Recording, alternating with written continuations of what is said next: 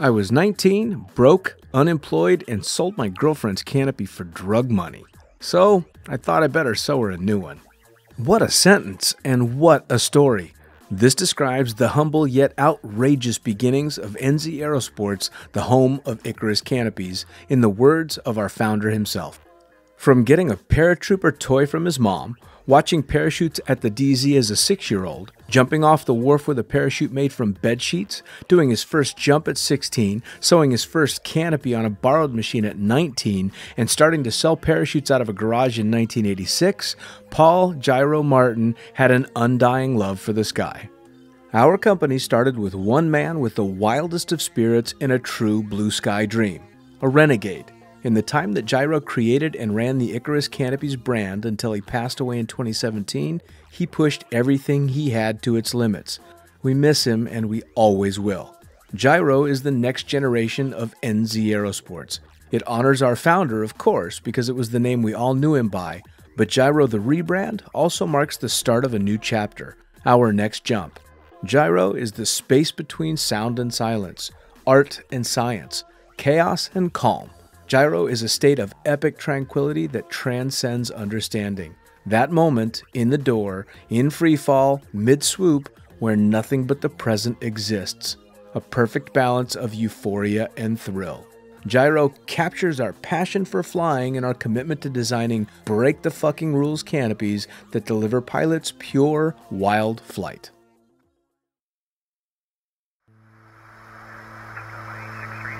Coming straight from the cockpit, it's another episode of Lunatic Fringe with the fucking pilot. Ready, set, go. Back in the can for another edition of Lunatic Fringe Into the Void, and a long-awaited podcast for me. Straight into it, man. Who the fuck are you and what do you do? I'm Jeff Provenzano. I jump out of planes. You do jump out of planes, man. You do as well. And I am so happy to see you on the other side of this screen. So I know it's only early afternoon for you, but it's late for me. So cheers. Cheers. Yeah. Great seeing you. So look, a lot of people that are listening know exactly who they are. They follow your escapades and all the amazing stuff that you're putting out and all the stuff that you've done for a long, long time now. But I like to get the backstory.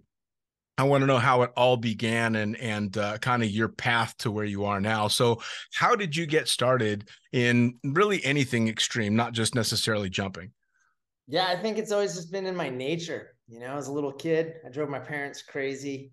You know, my dad told me one time that he would catch me like no matter where I jumped from. And he came home one day and I was standing on the roof. It was only one floor, but you know, I mean, it wasn't like a, you know, multiple floor building or anything, but I was like, I'm like, hey, you ready to catch me? You know, he was like, no, go climb back in the window, go back into the house. And I don't remember that actually. I just hear them tell me the story of that all the time. But yeah, I think it's just kind of in my blood, a little bit of a little bit of an adventurous. And is it a family thing, like our mom and dad adventurous types?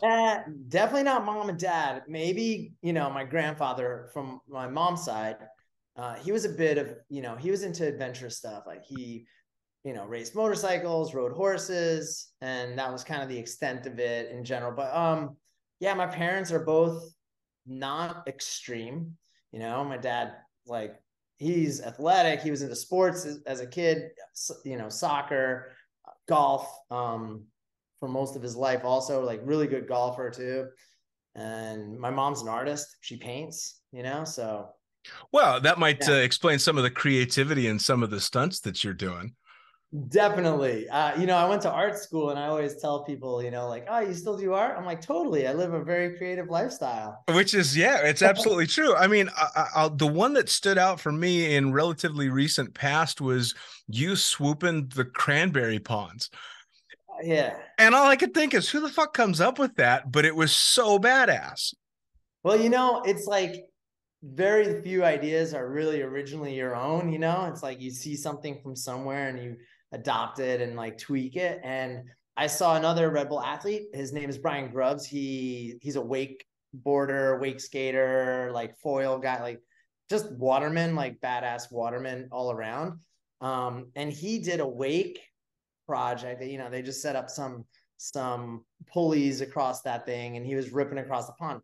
This is probably like 10 years ago, and it's just always stuck in my head. And I just was driving one day. I was driving to the wind tunnel, and I just was thinking about it. And I was like, I'm just gonna give Brian a call and just be like, "Yo, dude, where did you do that? Like, give me the skinny. Who is it?" And he was like, "Oh, dude, Farmer Steve. I'll connect you. He's the man." And literally, like, I was talking to Farmer Steve like an hour later, and he's like, "Yeah, let's do it." He's like, "Totally willing to, like, work with you, have you come out and do this." And he schooled me on the whole, the season of it, and when and how and what and all the details.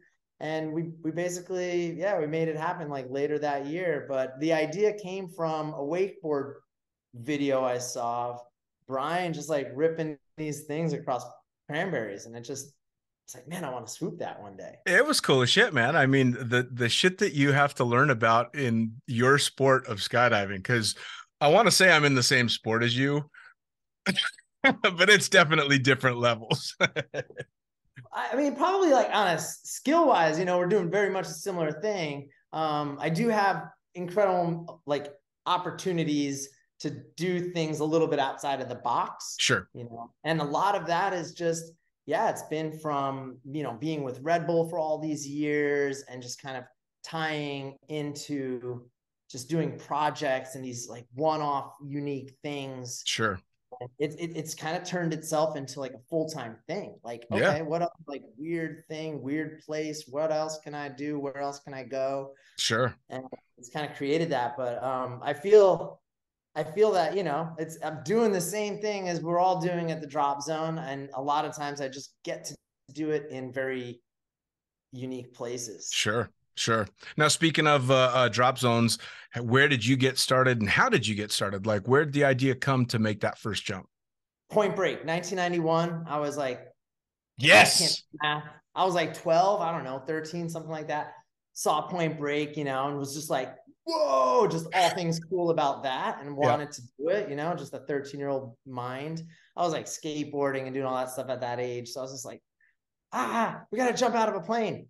And me and my buddies, like my group of friends, we talked about it over the years. Like throughout high school, we would talk about it. And, this is before internet, before like you saw images of skydiving everywhere. Right. It's like Point Break and maybe a couple movies, maybe once in a while you'd see it on a commercial, on regular like TV, not streaming or anything like that. And yeah, I mean, that just planted the seed.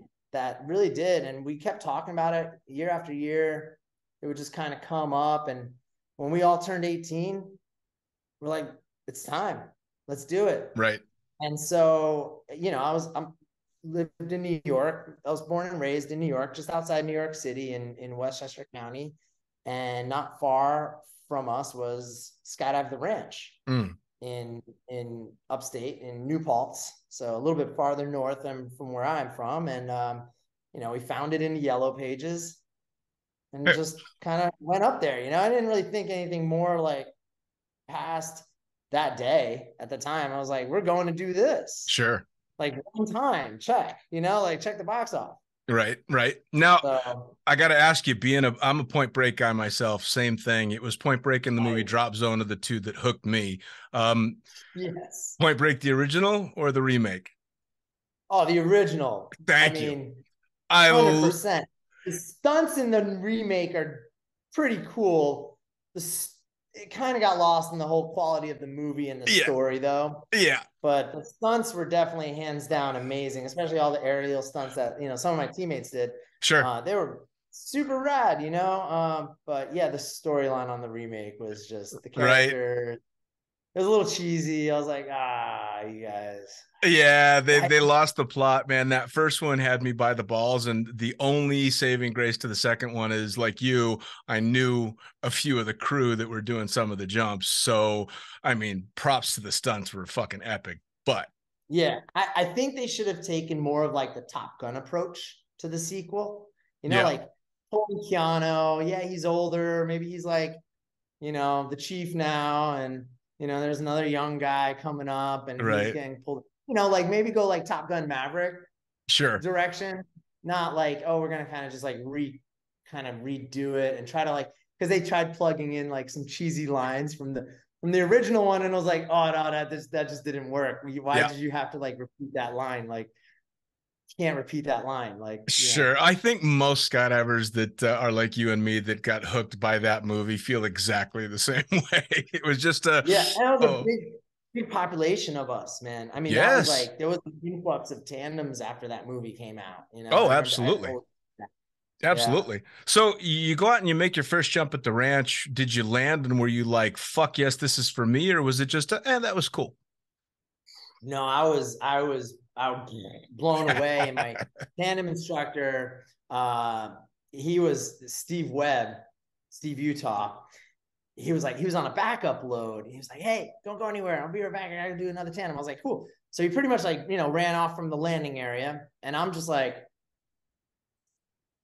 I need a minute. And I went for this walk. Like I just disappeared. Nobody knew where I went. Like, where was it? And I went for like 20-30 minute walk because he was back down on the ground already from his next jump. And I came walking in and I walked straight up to the school and I was like, I got one question. Like, what's next?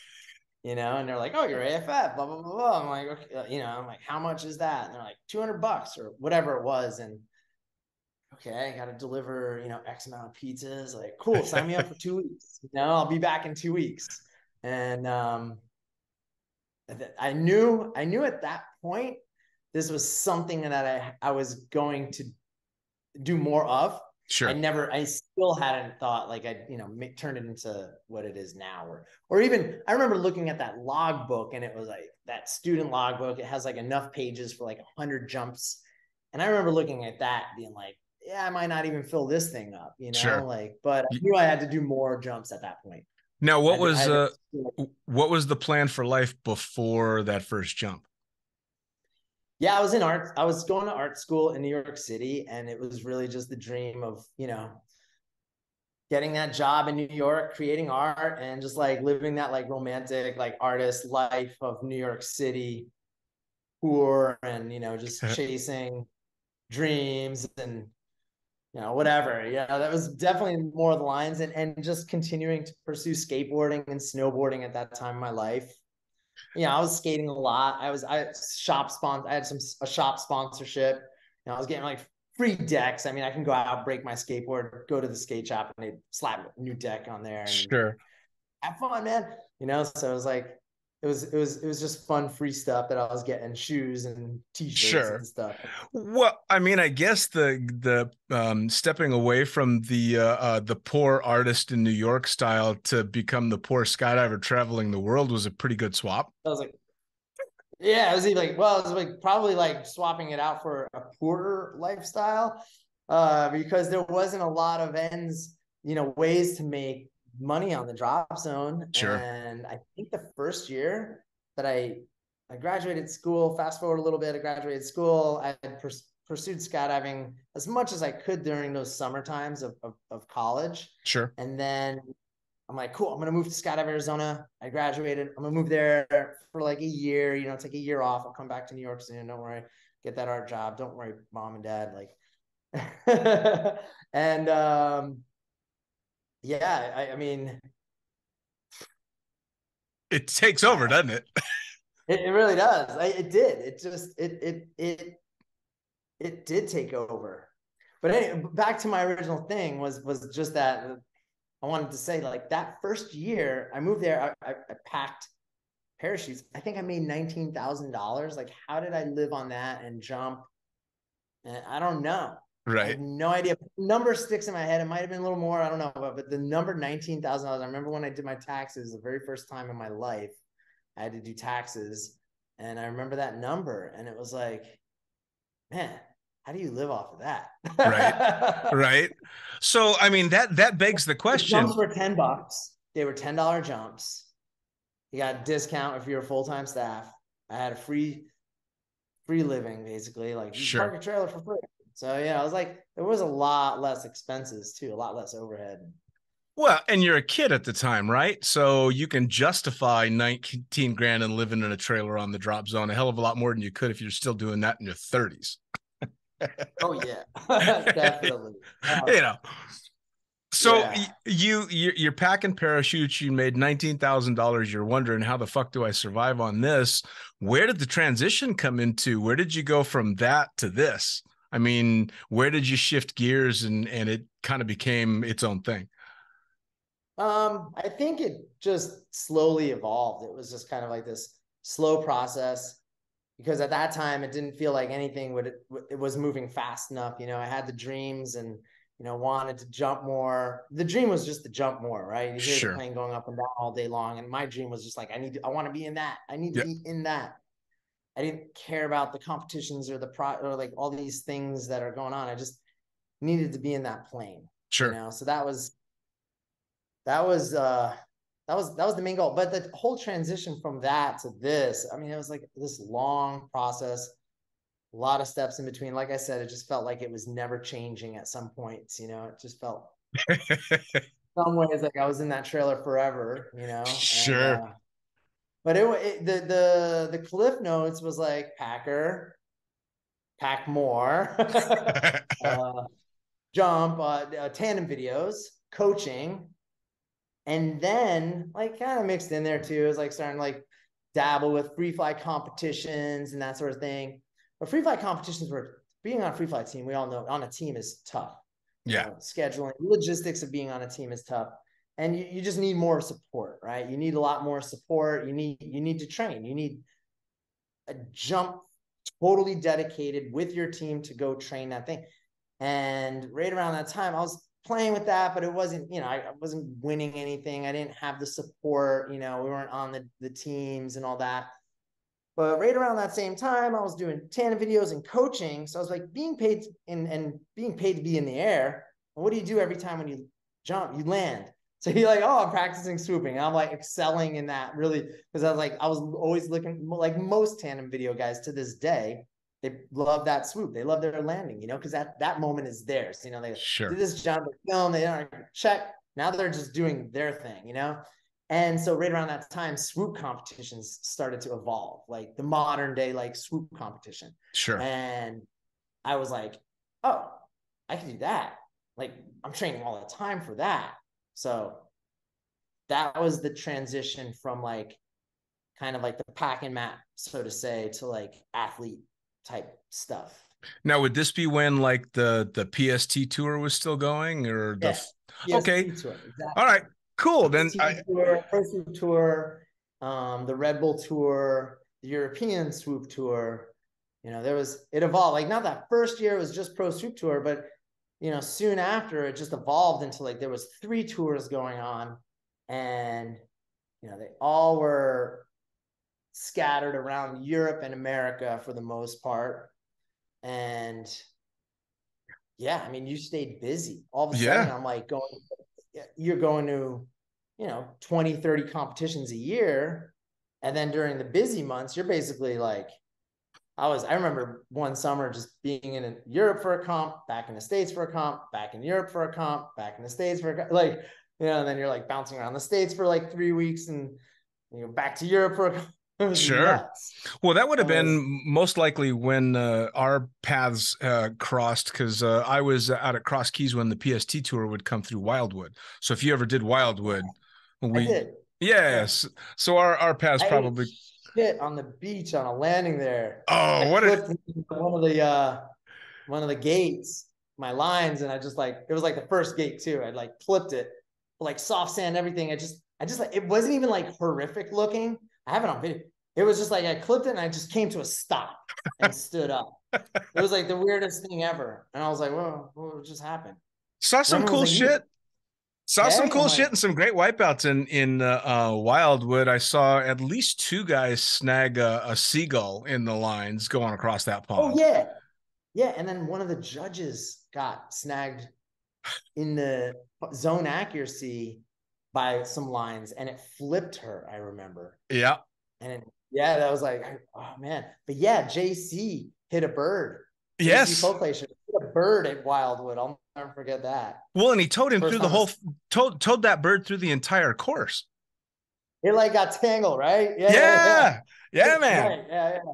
I'll never forget that. Well, and I was doing tandems at Wildwood, so I was rolling out of the helicopter when John would fly the Alouette and land on the beach there. And what a fucking place to jump, because you're in between a roller coaster and a Ferris wheel and the boardwalk, and it was just, I mean, what an epic spot. Yeah, and I think that was kind of the beginning of like, wouldn't it be cool if you could just go and just swoop all over the world into different places? Did That I was kind not of just that idea. I think I just saw a video of you randomly. It's just you. There's no crowd swooping into a canal and just kind of doing a head dive into the water next to nobody. Or was that you? Or because I've seen so many videos, you going in between boats and you in canals and you and the cranberries and Yes. Oh, I know which one you're talking about. Yeah, I just did. I think I threw. Was it like not a canal, but like a row of boats? yeah. Maybe. I think I just posted that. Like it. That was that happened a few years ago, but I just recently posted a version of it, a Oh, video of fair it. enough. So So yeah, it was in Croatia. Yeah, that was cool. when you started But doing the swooping and everything and then you're competing and you're traveling all around the world, is something like Red Bull even on the radar at that point, or did Red Bull kind of come out of the blue, or did you pursue it? well, no, I was kind of in the right time at the right place. Early days of Red Bull. There was very few Red Bull athletes across all sports. But I was living up in Lake Tahoe, and yeah, I mean Shane McConkey was based up there, Yeah. and he was the first North American Red Bull athlete. And so, Red Bull had a big presence in Tahoe at that time. Was They this were always Wes? there. This was Wes's drop zone? No, so it was before that. It was before Wes had a drop zone in Tahoe. It was in North Lake Tahoe. It was north of Truckee. It Oh was yeah, just called yeah. that, but it was Charles Bryan and Mike Vale. That's right. A couple of the OG godfathers of the sport of Hell like yeah. modern skydiving. And they had this sick little drop zone. We didn't even have a creeper on it. There was no RW there. It was free fly only. The only belly jumps you did was AFF, and then like your first jump was like would take you out head down. Like your graduation jump. If Awesome. you're a good student, you'd probably take you out head down on your level 8 or whatever it was. If you were like one of those really like this guy's blazing through AFF, he did 2 levels in one jump. It's like, oh yeah, we're gonna take you head down on the last jump. So yeah, it was a cool free only drop zone up there in Tahoe. And yeah, Red Bull was just around. And then, there was a guy, Frank Gambale. He was a base jumper. Yeah, I met He Frank. was, he was jumping with Red Bull parachutes. And it just slow. He brought in Mike and Charles and Mike started to like jump into like Red Bull parties in Tahoe with Red Bull parachutes. Not a real structured program at that time by any means. It was very, bandit style. I don't even know if those guys were getting permissions to do any of that stuff at that time. It was like, can you jump this party? Yeah, jump in. And then they slowly brought in like John DeVore, and then it kind of grew. It started to become more of a team, and this is like maybe 2000-ish, 2001, 2. And I saw it on the radar, and I saw it was a thing to do. And I didn't really think of anything of the time. And even when I first got off, so I was in with the whole family of Red Bull at that time. Mm. And at some point, I want to say like 05-ish, 06, maybe 05, 06, they asked me, they're like, hey, you want to be part of Red Bull? And that was the peak of swoop comps days. Right. Like Right. it was more comps than you can count on your hands and toes and whatever. And I was like, I told, I remember like, oh, you want to do this? And I was like, nah, I can't. I'm too busy. Like, because it just wasn't what it was still what it is now. Like, nah, because I was really like, all I wanted to do was compete. And they were like, yo, that's totally cool. Give us a call when you're ready. And I didn't really think much of it. I just was like, yeah, no, I'm good. And then a few years later, I remember I was burnt out on the swoop comps. Now I remember sitting on a plane or a helicopter actually in Russia. And I remember just being like, I don't want to be here. I'm done. I'm over this. Like, I do not want to be in this like emotional roller coaster of winning and losing. And I'm only happy if I win now. And like half the time you can't win every time. So you're not going to be happy all like, I was like, I'm over this. I'm like, went home, called RedBull. I'm like, hey, is that offer still up? Can I do it? Like, let's do this. And they're like, yeah, well, we're in the middle of the year, but yeah, we'll start, we'll get you on and start using you, and we'll get you on next year. That's So, awesome. I mean, so it was a 2-year gap between when I first was offered a position with them, and then when I officially was like, let's do this, was like 2008, I think, nice. was the official, like, yo, let's go. Well, and of course, anybody listening now is like, he fucking said no to Red Bull. I know, right? Yeah, I said no to RedBull, man. It just went, yeah, yeah. But we didn't, before social media, still before all of that, Sure. So, Now, with Red Bull, I've talked to a couple of Red Bull athletes and asked them kind of how Red Bull works, and I'm sure your experience is quite similar. But are they guiding you towards specific stunts that they want to see, or is it just you're coming up with ideas and sending them the plans? when it comes to stunts, we're the ones coming up with the ideas of the stunts. The things that they will come at us and be like, can you jump into this event? Can you land here? Can you, do something at this?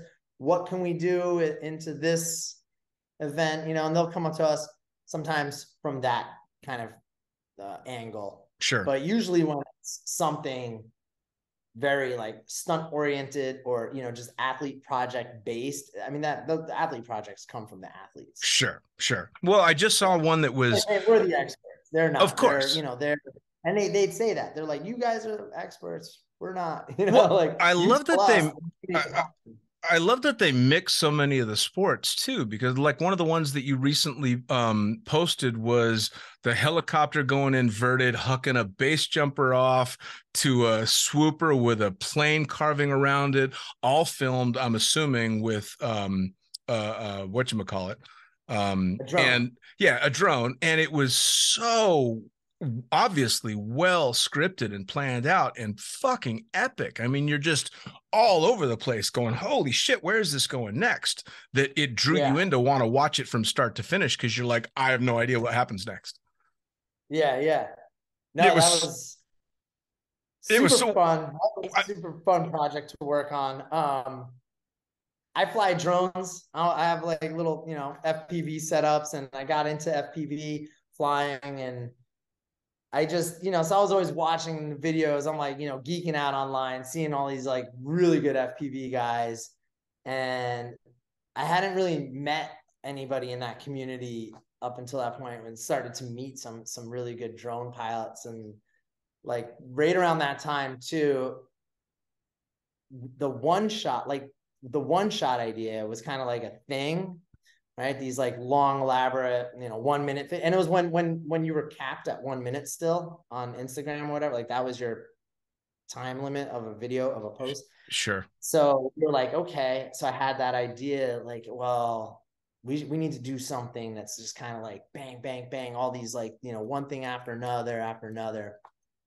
And yeah, that was, the idea came pretty easy.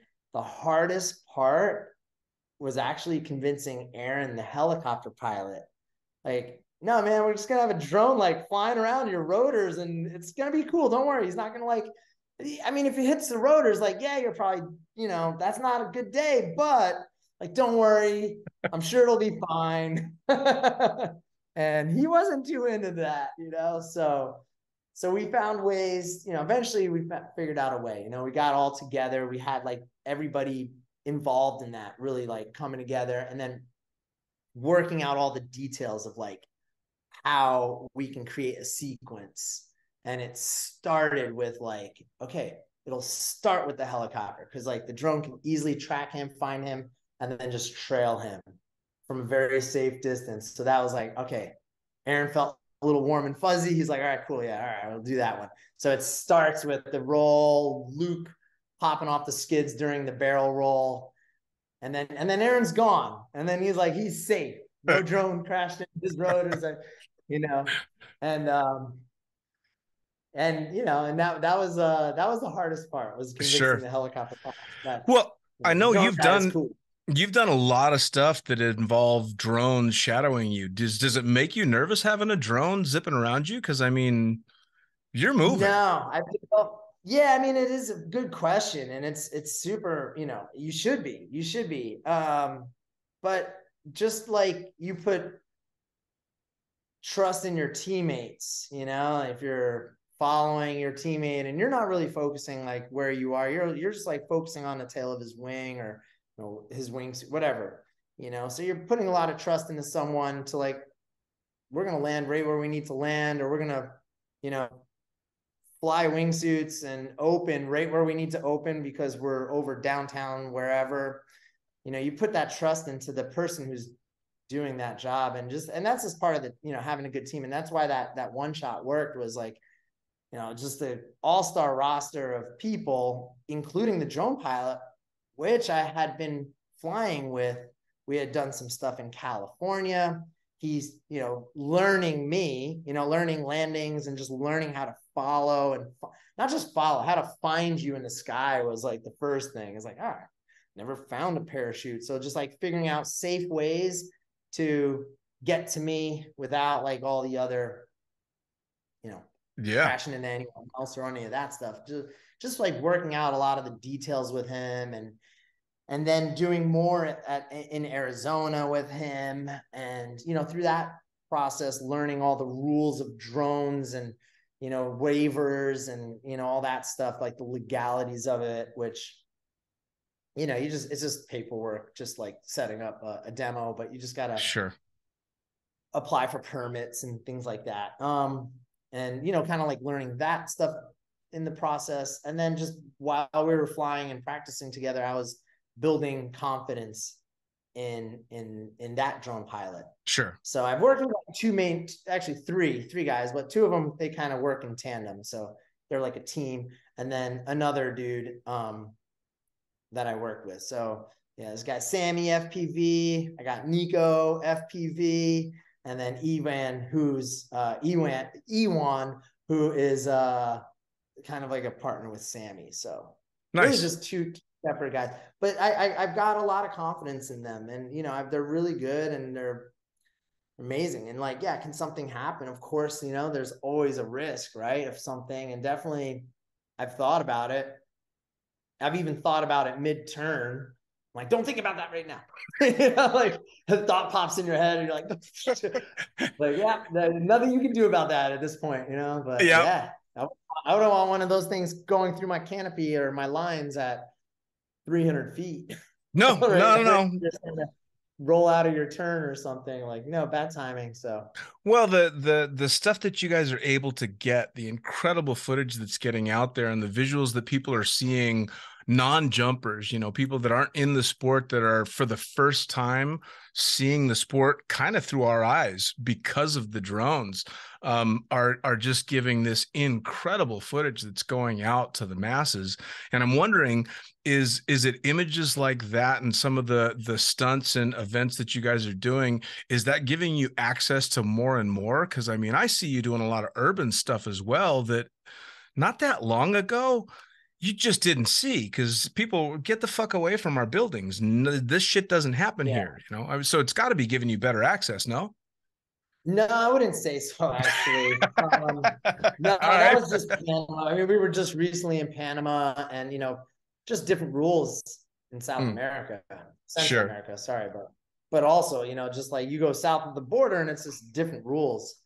I wouldn't say it's given us more access. I mean, we've been doing things through buildings and doing demos into downtowns, and going tight lines through things like that for a long time. I think the images that are coming out are much different now, but I Sure. don't think it's given us more access. If anything, it's kind of, you got to be more careful, because you're always just this close to just getting in trouble Sure. because everything's Sure. being filmed. Sometimes you just, you're pushing the limits of yourself, and you're maybe not thinking like you're thinking more survivability, right? You're not thinking like, oh, I gotta follow the rules here, right? You're like in the moment, right? Right. I'm not thinking like, I'm thinking like instinct kicks in, right? I'm not even Sure. thinking like, just this instinctive, and the instinct is surviving. It's not like following a little rule or a technicality in some cases. So I think, having everything filmed all the time is, if anything, it's probably hurting us than Right. enabling us. I do think though, having these images where it's enabling is just like the next generation, right? It's accelerating the evolution. It's Sure. just like the kid that grew up never seeing someone do a 360, and then now they're just watching dudes doing 1080s all day long. That's normal. They're gonna start doing like the 1400s Sure. normal. It's Sure. just that evolution of being used to, and just having that in your mind, like this is possible, Sure. versus like It's a bit of a impossible. double-edged sword though, right? Because it's showing a lot of guys and girls that might not be ready for that next step. It's getting them to try and maybe push their limits a little too hard to get the cool video. Yeah, but I think it's always been that. That's always Sure. been the case relative to that. Sure. There's always Sure. been some dude on the DZ that's like doing something, and like the newbie is like, like I'm gonna do Yeah. that, and then so I think it's kind of, it's all relative, Sure. and it's been going on since I was a student. And it always will. And it always will. Now, I see the wedding ring. You're a family man.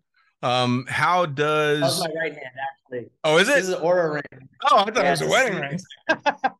All right. There's just like there's like some sensors, and it measures like all sorts of, mainly it's heart rate, motion, and O2, the green light. I think it like measures your O2 Oh, saturation of your all right. blood, Fair enough. whatever. Well, it So just tracks. It just tells you how good or bad you slept, fair which you enough. probably could just know. If you wake up feeling good, you probably slept good. And if you wake up feeling tired, you probably slept pretty tired. But I like diving into a little bit more of the science behind it, and it keeps me Sure. accountable. You go to sleep earlier. But yes, I am a family man though. I am a family man. I'm not a married man, but I am a family man.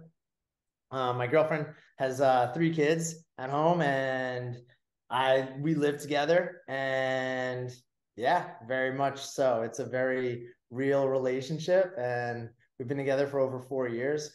We Nice. hung out in COVID, and COVID created our relationship. COVID, We the had ultimate met test. right before. It was it. It was like she's living in New York. I was in Arizona at the time, and she's like, "So you're gonna quarantine in Arizona, or are you gonna get your butt over here and quarantine with me in New York?" And I was like, "See you in 3 days." Well, 3 days, because it was still zombie. I was not getting on an airplane, so I had to drive to New York. Nice. So I was like, "Yeah, I'll see you in 3 days." I packed the car, drove, threw my dog in the back. Like, let's go. We're going. COVID And formed a lot of relationships, man. I had moved in with my girlfriend. I want to say 5 days before we locked down in Dubai. And in Dubai, we had a proper fucking lockdown. Like it was close your doors, get a pass from the police to go to the supermarket lockdown for a wow. couple months. So when we survived that and came out the other side still doing pretty good, I'm like, I gotta fucking marry this woman because we didn't kill each other. So COVID is a part of the reason why I'm married. Nice. Yeah, Yeah, man. that's awesome. Yeah, dude. Yeah, It was it created relationships, or it definitely it destroyed a lot. Oh, it was such a strange time. And I mean, everybody's got their stories, but I remember thinking, fuck, man, I went from, just trying to adjust to living with a new person with work and everything to not being able to leave the house. And I think we were 3 weeks into the lockdown, and I'm standing on my balcony at like 10:30 in the morning, drinking a Patron XO cafe in my underwear, talking to talking to my Muslim neighbor during Ramadan. And it dawns on me, I'm like, dude, I'm sorry that I'm naked and drinking alcohol in front of you. He's like, I don't fucking care. Weird days, man. Weird days. So Wow. with everything that's gone on and all the amazing stuff that I see you putting out, is there any really big things coming up on the horizon? Have you got any noteworthy stuff? Yeah, I'm not going to the moon or anything that big, but I've got a couple cool projects, a couple that are happening soon. I hate to talk about them, and Sure. spoil any of them. They involve swooping, I'll tell you that. So one coming up here next month. It's a smaller project, but it's just been a lot of planning. It'll appear on the final side of it. You'll never know the work that went involved for permitting and all this stuff, but it's been in the works since before COVID. Oh, So wow. yeah, and that one's happening in about a month. Then I have one that's slated for this year. We don't have dates yet, and it's been like kind of a 2-year project, but the first year was really just scouting and doing all the groundwork and just traveling to all these locations to find areas. And so hopefully we're gonna kick that off in October. Nice. And that'll be like multiple days. That's a bigger project, bigger production crew following me around. So bigger than I was gonna say, anything I've done up to date. So oh, wow. It's just me though. That's the thing. Like, it's like my project. It's like my project. Like, we've done some pretty big projects as a team, Sure. but so it's the level of some of those, but it's just like the Jeff Rowe show. Sure. Do you get that the hard come down after a big project? Because I mean, so much time goes into some of these projects. Do you find when it's done, you're sitting around just kind of, oh, it's over? No, actually, no, I don't really, because there's always just something else about to kick off, right? Nice. Like, the regular day to day is keeping you busy. I don't feel that so much, or at all after the project. A lot of times I'm just happy it's done, Sure. because it gets to a point. Sometimes, yeah, you're just, you're burning it down on both ends to make it happen, and you're just running at 120%. And not necessarily on the jumping side either, but the meetings, the emails, this, that, the traveling, all the other logistics of whatever goes into like creating a project or a special jump. Like, but I Well, think my big come downs are really just when I can't jump. Like, injuries are tough. They're have you tough. dealt with a lot of injuries? A handful. Recently, I've dealt with a couple back-to-back ones, but over the grand scheme of things, like the amount of years that I've been jumping, it's like barely, a fraction of the time really I've spent injured. But this last year, I've spent back-to-back broken shoulder, 3 months, not even really recovered. I started jumping just because I was like, I gotta jump, pushing myself, and then I had so much focus and attention into my shoulder. I wasn't like warming up any other part of my body. And then on a jump, I detached my hamstring, full Oh, detached hamstring. Yeah, fuck tore right me. off my bones. Yeah. so that was surgically repaired, clamped back onto my tailbone or my sit bones. And just been coming back from that. And I'm it's 6 months. I've got an amazing team, amazing PT care, like everything, like the team behind me through my recovery. And we just did some testing 2 days ago here. I'm at RedBull actually right now at the training facility here.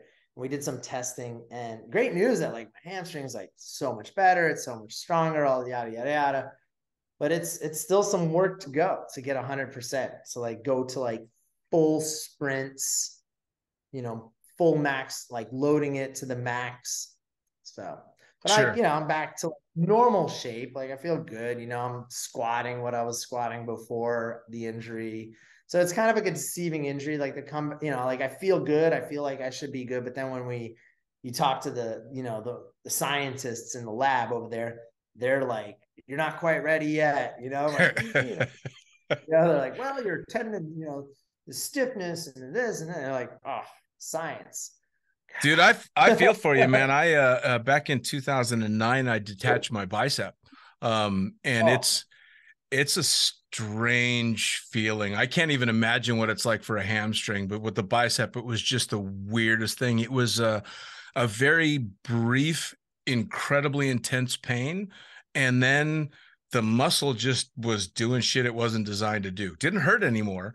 It just was doing some weird stuff. Same. So, I didn't have a lot of pain from the hamstring. I didn't even feel it pop. oof. Yeah, I didn't feel any of that, and it was just like my leg just wouldn't work, and it was just like weird, and I was like, it felt sore, but it wasn't like pain. It wasn't like sharp. It wasn't anything like that. The recovery of it sucked though, getting it Sure. reattached and being bed, just having to be laying flat for 3 or 4 weeks was Yeah. you know, Yeah. your leg, it's like everything. It's like, you can't walk, right? You're just like, I can't bend my hip at all. Like I can't raise my knee at all. Like you have to stay straight and lay flat, right? Sure. It's like, that was tough. That was Yeah, tough. I can imagine. Now, so you said you're at the RedBull facility. So Yeah, what they really take care of their athletes. they really do. I mean, yeah, they really do. I love Red Bull. And I love my Red Bull family. I really do, man. I mean, I've been with them for so long. I mean, the people here are just amazing. It's an amazing company, at the core. And it that just shows like, Sure. Well, you it's need good leadership. You need good leadership, and good vision sure. and they have that, Well, it's the ultimate marketing I've ever seen because, well, the funny thing is, of course, especially coming from the sport, when I think Red Bull, one of the last things I think of is the drink. All I think of is all the amazing shit that they sponsor. The That's a lot race, of people. I get that. I hear that a lot when I talk to people about it, especially from the outside. It's like you hear that a lot. yeah. It's Yeah. literally Hey, you're not alone. it's they sponsor all these things and they do F1 and they do skydiving and they do base jumping and this and that and the other thing. Oh, and they make a drink too. Totally. Yeah. Yeah. Yeah. That's Have you tried it? yeah, right? I know. Yeah. I mean, the can is still the king here. Can is number one. Like this is Yep. the holy grail. But really the athletes are kind of like second. It's like in the world of RedBull, it's like, what's the most important? It's like this can is the Yep. most important thing. Number one. What's second most important? I mean, and I might be wrong, but it really feels like the athletes, are next in line. We're like, That's well, the so can, epic. we wouldn't exist without the can. So like, of course the can's number one. You guys are number two. That's And which is it's awesome. incredible. Well, So Red Bull actually sponsored an event that we did at Cross Keys in 2005. We were going for the most tandems. Yeah. So we did that. We did, I think, 406 tandems in a day. Red Bull threw this massive party. They cooked us all dinner and everything. But of course, we jumped from sunrise until like 4 o'clock in the afternoon. And we were turning so fast that the only thing you had time for was either water or Red Bull and a couple of Snickers bars. So by the end of the day, half of us idiots that only drank Red Bull and didn't drink any water throughout the day were dying. I couldn't even eat the dinner because I'd had so much Red Bull. I was just caffeined out of my mind. But then they threw this massive party. They had waitresses dressed as pilots and DJs. And it was fucking spectacular, man. yeah, they're known for that. I mean, Yeah. the events they put on, that's definitely, they're known for the sport, the amazing wingsuit flights or the biggest, motorcycle backflip, whatever. And then they're also known for that, I think. Sure. Which is I mean, honestly, as far as branding goes, I don't see that it gets any better. Yeah, they really wrote the book. I think they've, so many companies emulate them, and and now I think it's become, it's a different game again, right? Like marketing is like, they kind of did raise that bar, and it was a bunch of years where it was just like, oh, we got to do it like these guys. And now it's a game change. And it's interesting to see how they're navigating now, because it's like, okay, like everybody's marketing like savvy and coming up, like all these companies are doing things, like outside the box that wouldn't have been done 20 years ago. But it's Sure. interesting to see how Red Bull's like, just like, okay, we gotta keep doing this somehow. Of course. Well, and it's nice to see fun marketing anyway. I mean, you're with NZ Aerosports, and NZ Aerosports has had the best fucking tagline ever. Fuck yeah. Yeah. Which I am a huge proponent of, man. Even before I had ever touched an N-Zero Sports Canopy, the fuck yeah had me by the balls. I just absolutely loved it. So it's just, again, wonderful marketing. And then, as you would know, dealing with the NZ people, it's such a cool crew of people over there. It's like a little, mini version of something like Red Bull. It's this family-oriented, badass little crew that's kind of doing their own thing. Oh, and they also have an incredible product. Yeah. Yeah. Yeah. So what comes next for you? I know you said you've got a bunch of events, but long term, do you see yourself doing this until you're old and gray? Man, that's a good question, and it goes through my mind a lot these days, especially coming off of 2 injuries. I'm 46, and just trying to like power through that. And it's definitely, this year has been an interesting year for me because laying flat and just immobilized for a while kind of just put things into perspective. And I Sure. think the hardest thing for me to swallow was, my days are numbered. I'm closer Sure. to the end than I am the beginning. Sure. At this level, yeah, can you skydive till the day you get old and die? Yeah, we all know some 70-year-old something at the drop. Like we all see that. And for sure, is it always? Yes, it's always going to be part of me. I feel like I'm part of this sky family for the rest of my life. Sure. But at this level, it's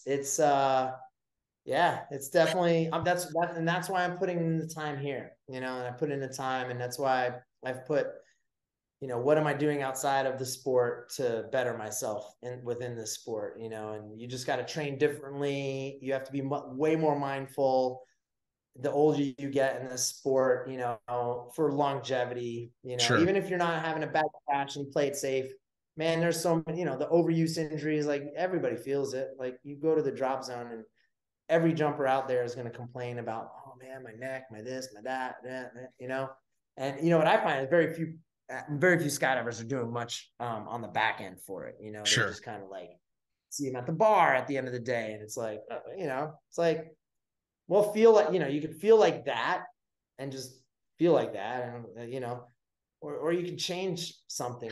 Sure. So you can change something. And then you could also maybe gain a few more years at the end, right? At a higher level. At peak level. So Yeah. have I peaked out? Like maybe in some things I have, but in some other aspects, I feel like I'm still a little bit on that trajectory. I Sure. haven't kind of maxed over yet. But it's happening. Like I'm in those years right now. But it's a tough one to swallow. And it's not easy to accept that. But at the same time, I think there's like a great, like rewarding side on that end too, Sure. of kind of, once I can just be at ease with that and cool with that, like kind of being on that other side of like, shit, like look at this amazing career I had, Right. and still being involved in it, but in a different way, and kind of going into more of that, like, oh, like I don't want to say the word legend status, but like, you're like, well, legends, It is. like legends to me are like, yeah, like people who are like dead are legends, right? Like Right. you say a living legend, right? It's like we have to differ, like a living legend from a legend, right? So, Sure. but like being into that next category, like that's kind of cool and exciting too, of Well, it's yeah, making just seeing I don't it's know. it's leaving your mark and knowing that you had a positive effect on the sport that we fucking love. Yeah, That's what it is, really. I that's mean, really what it is. Leaving a mark. Like everybody wants to not, you don't want to be forgotten. sure. You want something to like live on from you. So yeah, hopefully, you just made a big enough impact that, you know. the Well, sport and where we I mean, it's a good tip to the young guys that are coming up to take extra special care of yourself. The young guys and gals coming up that are, really take exceptional care of yourself outside of jumping. I've told the story quite a few times on the podcast of walking across the packing mat at Skydive, Arizona, and seeing Sean McCormick leading a group of up jumpers doing yoga and thinking, oh, the fuck are they doing? And now all these years later, all I can think is, I wish I'd have put my ass on that mat and done yoga with Sean McCormick. you know yeah. Yeah, but you got to understand, right? We were there. We you got to understand the evolution of the culture, right, of Sure. the sport too. And yeah, no, I mean, in the beginning, it wasn't that. Like, it was jump and then drink. Yep. It was like Yep. beer lights on, and beer light still goes on, and there's nothing wrong with that. But Well, you we were know, kind of the crash test dummy generation, for modern skydiving, and we definitely did our jobs. yeah, yeah. I remember first times that like guys were, especially RedBull, kind of referred to us as athletes, and like inside the our team or in the community, it would just be like, almost like chuckling at it, like, oh, you're an athlete, dude. Like, like Right. it was like you didn't consider yourself an athlete, even as a competitor in the sport. There was like this like little weird disconnect of like, Sure. we're not really it's like, this is just kind of for fun, like we're just having a good time. Right. It isn't like taken to this, even if you were competing and all that stuff, it just Sure. didn't feel that way. Well, I mean, Now the more events for and the culture that surrounded it were such a party atmosphere, and it was so damn much fun. It's tough to think of yourself as an athlete when you know at the end of the day it's going to end up with God knows how many drinks and partying all night long and all that stuff. So I can understand the disconnect for sure. yeah, yeah. And I think that's changing. I think the culture has changed a lot in the Sure. sport, and we're, you know, there's still parties at drop zones and all that stuff, but it feels different somehow to me now, like the It whole feels more sport. responsible to me. Yeah, it does, and even the level of knowledge is kind of stepped. I remember like nobody could teach us how to land a parachute. I was learning how to fly. I was like, all right, just flare. Yeah. And we were figuring out the rear risers and figuring out all that stuff. No one was teaching that to us. It was like kind of like we were in that right age and point in the sport where we were like kind of evolving with this sport, Sure. kind of riding the edge of that wave of evolution. Sure. Technology was changing, the techniques were kind of evolving, and it was when you were at that forefront of it, of like figuring out how to free fly or use the rear risers as a landing to, I was like, land with those things, like, oh, I remember the day where it was like, I'm going to start playing with the rear risers. Don't really know what I'm doing here. Sure. Couldn't really talk to anybody. Even if you talk to someone who was like, one of the other factory team guys, like on a Canopy, one of the other Canopy guys, it was like, they couldn't give you much information. They were like, give you a little bit of their experience, but, well, this is what I've been doing. Yeah. But it wasn't so like, this is how you do it. For sure. Well, I like you, I felt very lucky that I kind of came up in what I felt was like the next evolution of skydiving. Bill Booth and that crew being the one before us, and then as the canopy started to evolve and it started to transition into a lot more high performance and stuff, we kind of had to figure it out as we were going. It Yeah. was it was a really fucking cool time, and not to say that now isn't an amazing time as well, because again, this progression is just insane with technology. But I think this generation that's coming up now is tapping on what we had to figure out from scratch, and they've got all of us. I say us, but what I mean is you guys. They've got you guys to follow Oh, yeah. Yeah. in that evolution of not just body flight but canopy piloting, because of the groundbreaking stuff that our generation learned. Yeah. Yeah. It's, when there was a big gap. That was like when now I feel like the technique is definitely more advanced than the equipment. Mm. You know what I mean?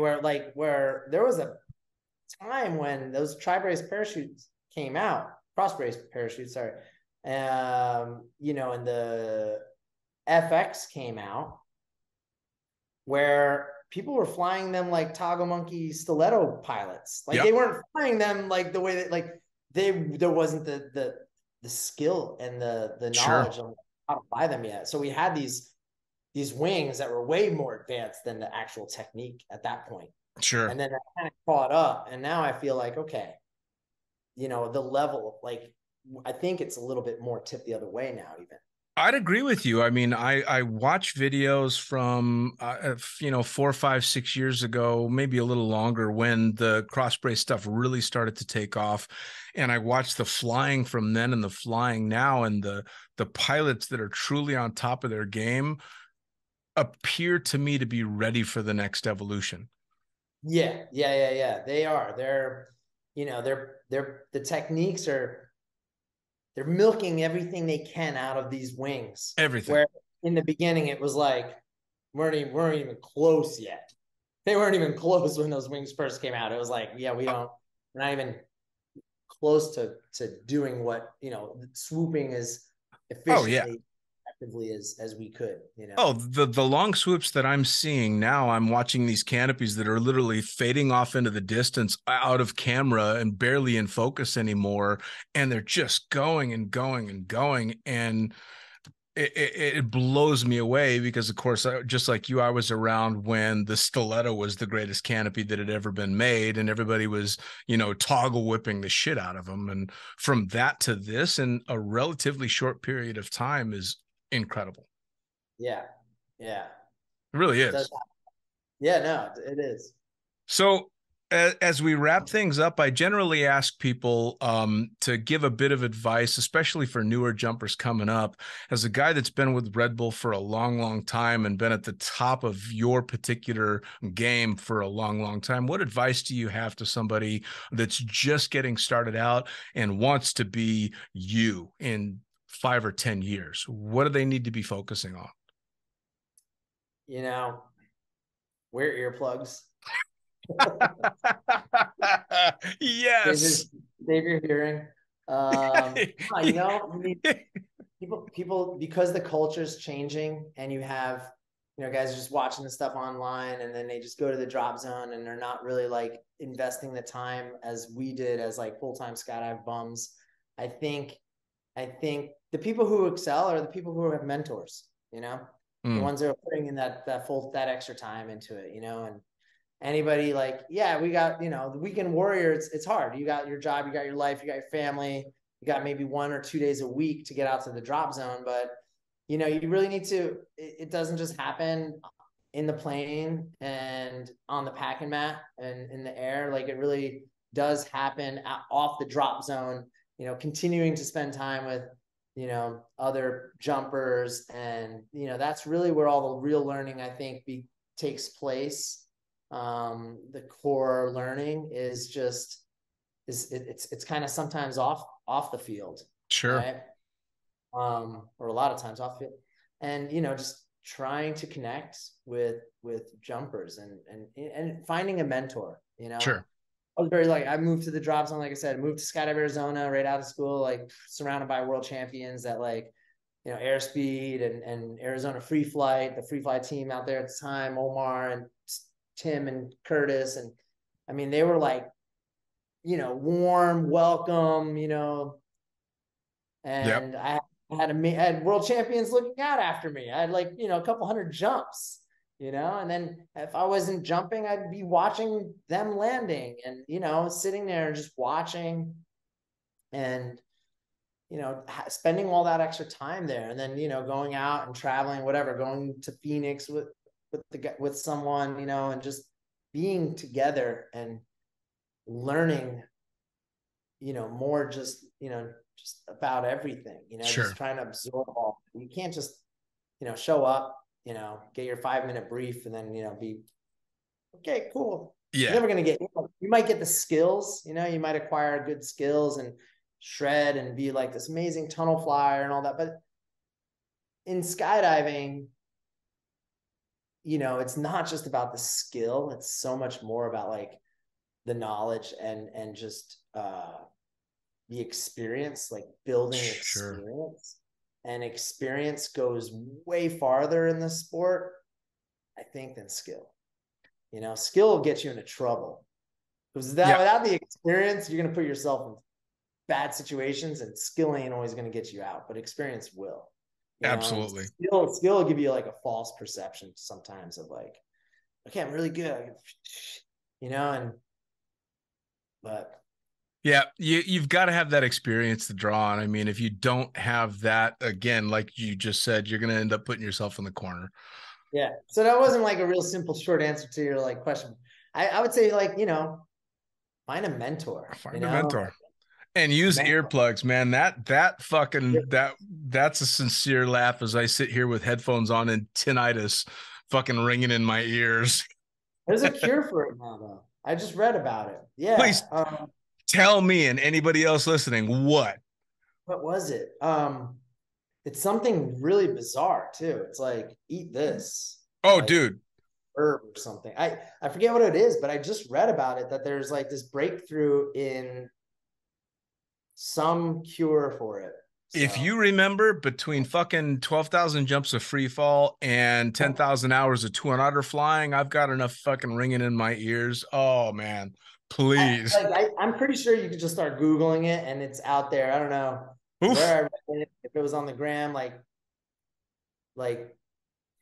follow some of those pages like Popular Mechanics. Sure. All those like science. I can't think of all the names of them now, but it must have been on the gram. It must have been one of those groups, or maybe it was like Huberman podcast or one of those, like, you know. Man, oh man, there's next to nothing I wouldn't eat to get rid of the ringing in my ears. Yeah, there's something crazy though. I just read about it and I was like, oh wow, that's crazy. There's a cure for that. All right, I'm gonna have to check that out. Now, as we wrap up, I want you to give everybody all the ways to follow you and to follow Red Bull. Give me all the social details and everything. Yeah, so me, mainly Instagram, just Jeff Provenzano. Red Bull Air Force on Instagram, also obviously Red Bull, the big channel, the mother channel of it all, on any platform, TV, Red Bull TV, Red Bull everything, you know, Instagram, TikTok, you name it. But that's it. Yeah. Nice. Jeff, I cannot thank you enough. I've been waiting for this forever, and it was exactly what I was hoping, man. It's been fantastic talking to you.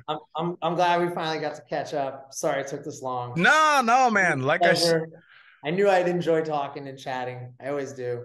Like I said, pre-podcast, man, when it comes to skydivers, time is irrelevant, and I know that. Right on. Take care, brother. Thank you. See ya. Well, there you have it. Another episode of the Lunatic Fringe podcast, brought to you as always by, well, wait, not as always, actually. Brought to you now by Gyro. Formerly known as NZ Aerosports, you'll head to gyro.com for their next level line of canopies. By Pussfoot, the Extreme Sports Collective. Head over to pussfoot.com to check it out. By Summit Parachute Systems, check out summitparachutesystems.com to talk to Jarrett Martin and the gang about kick-ass pilot rigs, rigging courses, and more. By Flyaway Indoor Skydiving, go to flyawaytn.com and check out all the cutting-edge stuff to come. By Pure Spectrum CBD, head to purespectrumcbd.com to check out their wide range of CBD products. And as for us, head to the lunaticfringepodcast.com to listen to any of the hundreds of episodes currently available, hit the link for our YouTube channel, pick up your copy of the Lunatic Fringe book or The Accidental Stripper, and get a sneak peek at upcoming guests. Once again, thanks for listening. We'll see you next time.